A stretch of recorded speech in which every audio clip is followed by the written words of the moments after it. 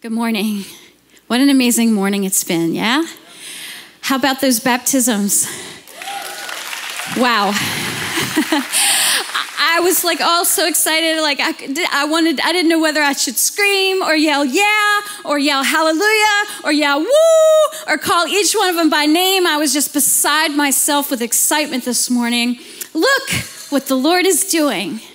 Changing lives. Like the song we sang this morning, everything is changing now. I love that. And so as we continue to celebrate baptisms this morning in our house, I thought we would take a look at a significant baptism in the Word of God, the baptism of Jesus Christ. So if you have your Bibles, we're going to be looking at Luke chapter 3 and Luke chapter 4. If you're taking notes, the message is called So Do We.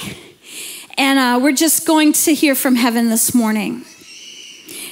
John the Baptist had been preparing the way for God's church to receive salvation, for God's people to be receiving salvation through the Messiah of Jesus Christ. John the Baptist was the forerunner. He was the one that kind of blazed a trail that made a way for Jesus to come on the scene and begin what we know as the salvation plan of God. Well, in the story one day, John was baptizing folks, just like we watched here this morning. And in Luke chapter 3, verse 21, it says, one day, when the crowds were being baptized, Jesus himself was baptized. And as he was praying, the heavens opened. The Holy Spirit in bodily form descended on him like a dove.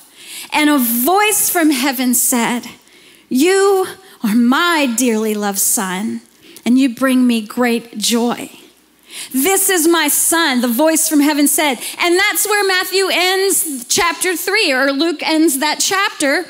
In Matthew, it just ends right there. And I'm thinking, I don't know if you're like me, but when I read that story, I can't help but think, I want to know more. I want to know how John the Baptist responded to that. I want to know what the crowds did when they saw the sky open up, when they heard the audible voice from heaven booming down saying, "That's my boy. I love him, my beloved.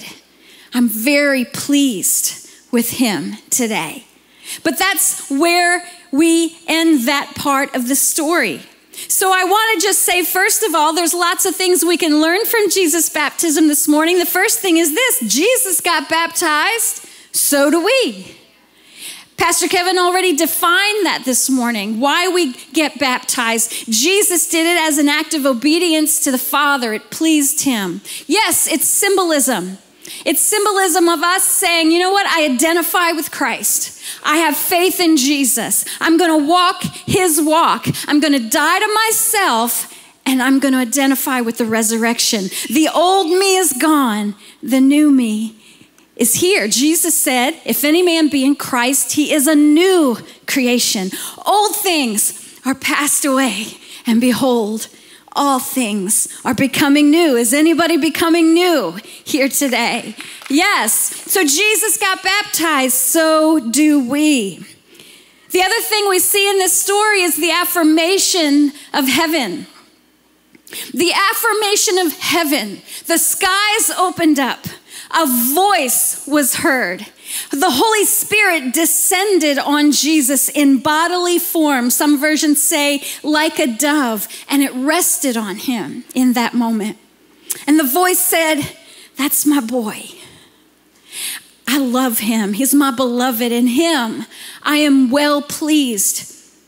And I love that God affirmed his son after basically what we could say. He was 30 years old at this time. The last time we heard from Christ was when he was 12. So somebody do the math, because I'm not going to.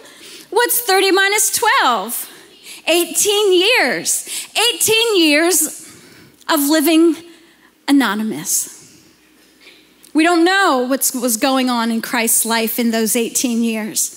But after 18 years of anonymity, is that the word?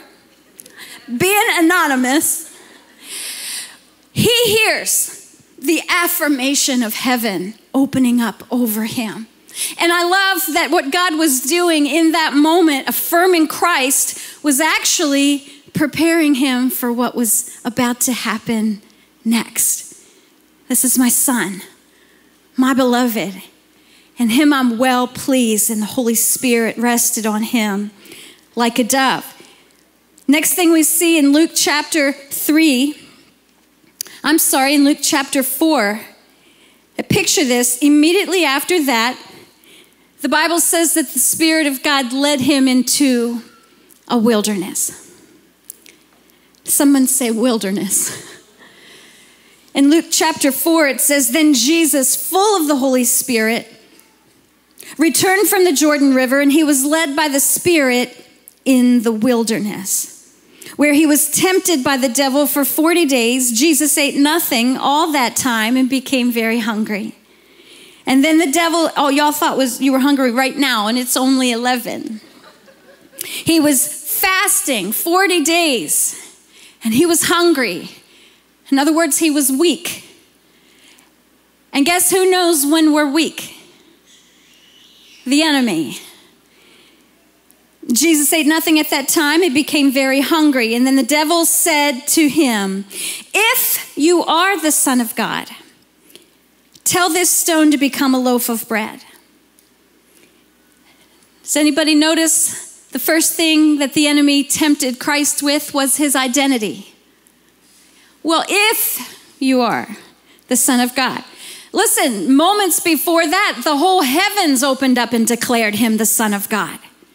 But just steps later into his journey, we see Christ being tempted with his identity. If you are the Son of God, turn these rocks into bread, because the enemy also knew his weakness. But Jesus told him, no, the scriptures say people do not live by bread alone. And then the devil took him up and revealed to him all the kingdoms of the world in the moment of time. I will give you the glory of these kingdoms and the authority over them. And the devil said, because they are mine to give to anyone. Lie, I please. I will give it all to you if you will worship me. Jesus replied, the scriptures say you must worship the Lord your God and serve him only. Can I just suggest to you today 2 more things from Jesus' baptism story? First, Jesus got baptized, so do we. Second, Jesus needed the affirmation of heaven. So do we. In fact, we see Jesus receiving the affirmation of heaven several times in his lifetime. We see it when he was born. What happened?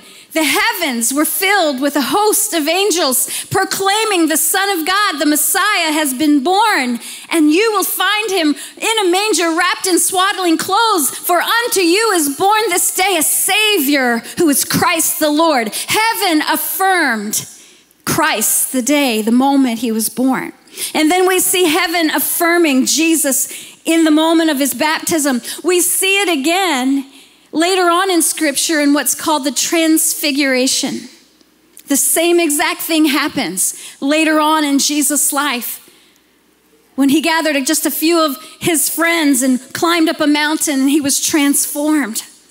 The transfiguration, and they got to see Christ in a heavenly form that no one else got to see. And a voice from heaven shouted down and said, that's my son, my beloved, and him I am well pleased. So if Jesus needed the affirmation of heaven, so do we. So do we.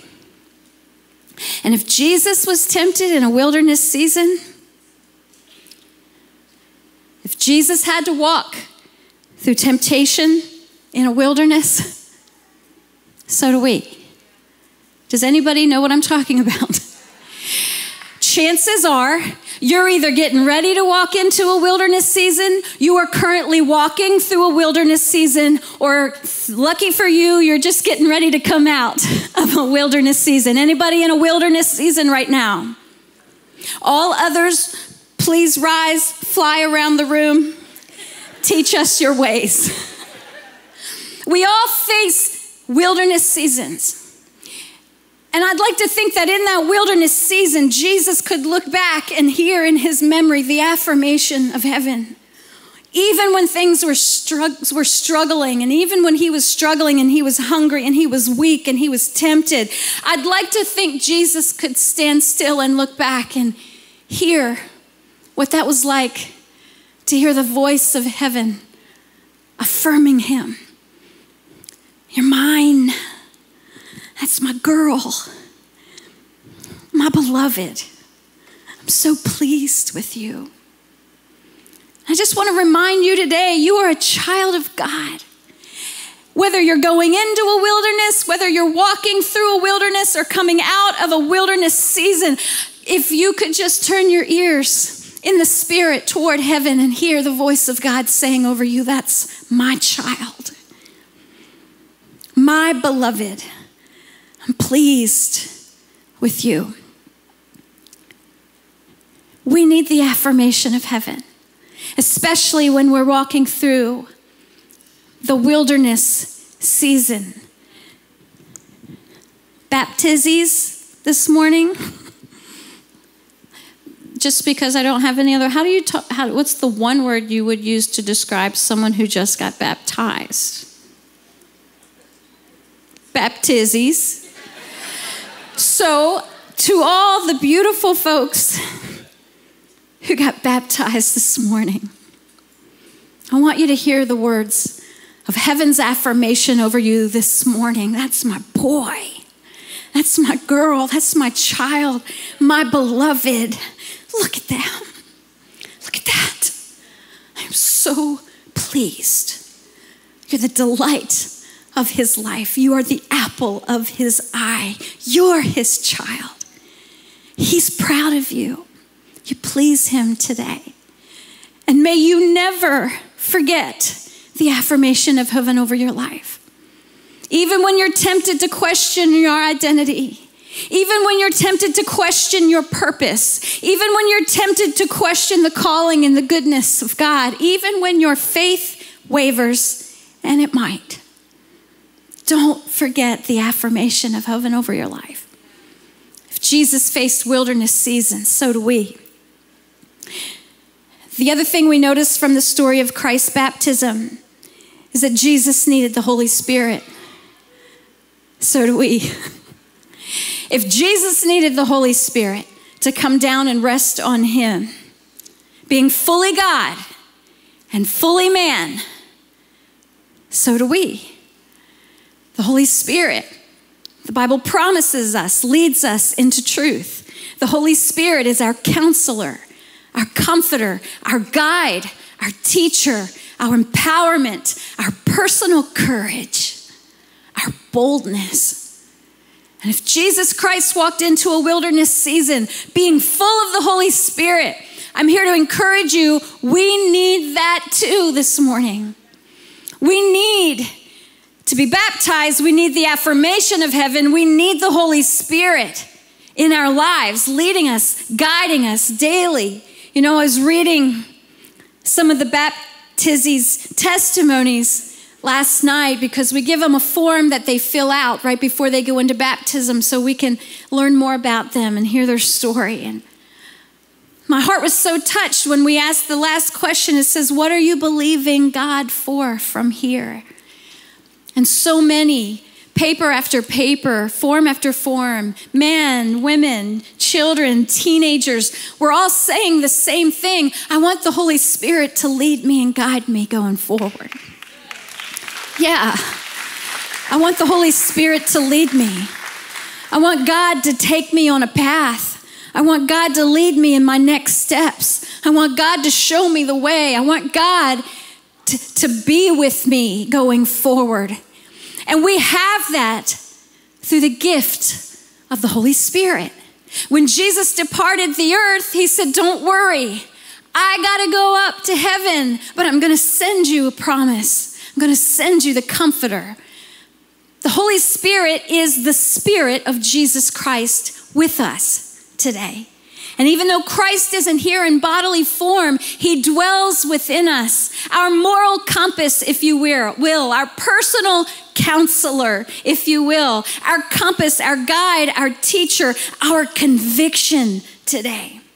And from this day forward, all of us believers should be walking in the power, in the boldness, in the conviction, in the encouragement of the power of the Holy Spirit in our lives. That's a promise.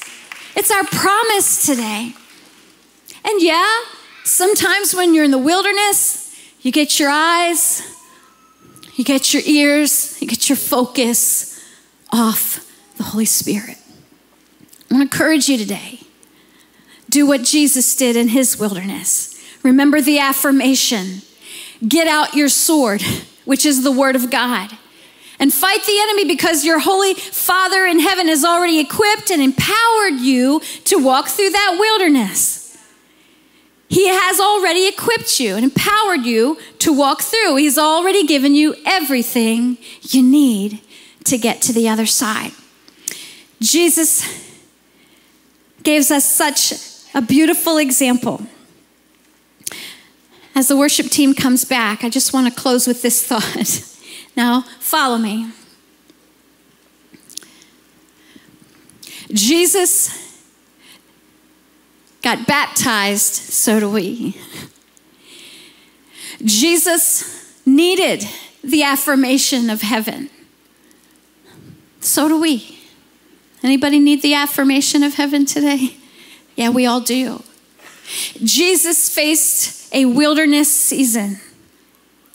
And I wish I could tell you differently, but so do we. So do we. Jesus needed the power of the Holy Spirit. So do we. So do we. But here's the one thing I really want you to know. This is the point I really, really, really want you to see. In Luke chapter 4, after the baptism, after the filling of the Holy Spirit, beyond the temptation, Jesus came out of the wilderness. Somebody say, I'm coming out. You know what I meant. Chapter 4. Then Jesus, full of the Holy Spirit, returned from the Jordan River. He was led, wrong verse. Hold on. Somebody say, hold on. Okay, verse 14. I'm going to go back to 13. When the devil had finished tempting Jesus, he left him until the next opportunity. And the Bible said that the angels came at that moment and ministered to Jesus themselves. The enemy left and the angels came, ministered to Christ, gave him everything he needed. Verse 14 says, then Jesus returned to Galilee, filled with the Holy Spirit's power. Someone say filled. Reports about him spread quickly through the whole region. He taught regularly in their synagogues and was praised by everyone. And when he came to the village of Nazareth, his boyhood home, he went as usual to the synagogue on the Sabbath, and he stood up to read the scriptures. The scroll of Isaiah the prophet was handed to him. He unrolled the scroll and found the place where this was written. The Spirit of the Lord is upon me, for he has anointed me to bring good news to the poor. He has sent me to proclaim that captives will be released, that the blind will see, that the oppressed will be set free, and that the time of the Lord's favor has come. And then he rolled up the scroll and he handed it back to the attendant and he sat down. The Bible says that all eyes in the synagogue were on him in that moment. I just want you to picture this. Jesus Christ came out of being anonymous, got baptized, received the affirmation of heaven publicly and audibly over him, received the power of the Holy Spirit resting on him, but then had to face a wilderness. Do you see the pattern here this morning? Maybe some of you can relate to the baptism. Then some of you can relate to that season in your life. You thought you were doing the right thing, and then suddenly life got hard. You thought you were doing good, but suddenly you became weary in doing good. You thought you were on the right path, but then you faced a season that was dry and barren and difficult and challenging, and you're wondering why. I want to show you today Jesus came out of the wilderness season with more anointing, more power, more authority. So do we. So do we. It is not in vain what you're going through. It is not in vain. Your God did not call you to a wilderness. He called you as overcomers of the wilderness. He calls you victorious. He calls you the head and not the tail. He calls you above and not beneath. He calls you his child this morning. He says no weapon formed against you will prosper. God has a plan beyond your wilderness. You're going to see anointing. You're going to see power. You're going to see the authority of God on you like never before in Jesus' name. Somebody say, so do we. So do we. Let the church stand up in Jesus' name. How many want more of the Holy Spirit in your life? Raise your hand if you want more power, more anointing, more authority, more victory. I have to tell you this. With every new battle, you'll gain more victory.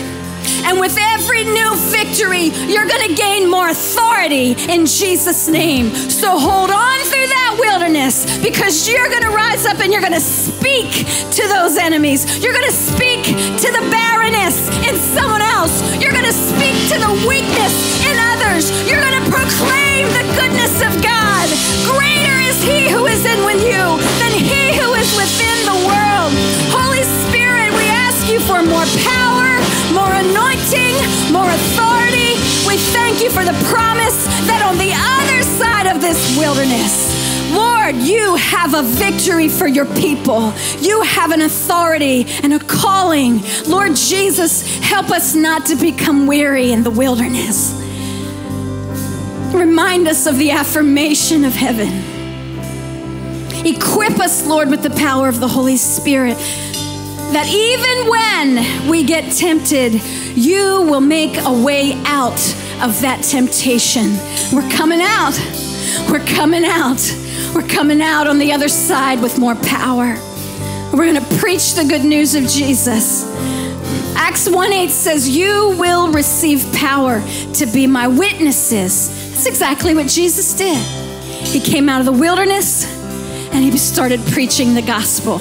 I believe God's calling preachers today. I believe God's calling witnesses today. God is giving somebody a testimony today, not so you could go through pain, but you could preach to somebody who's also going through what you became victorious over. Do you receive the word of God today in Jesus' name? Amen.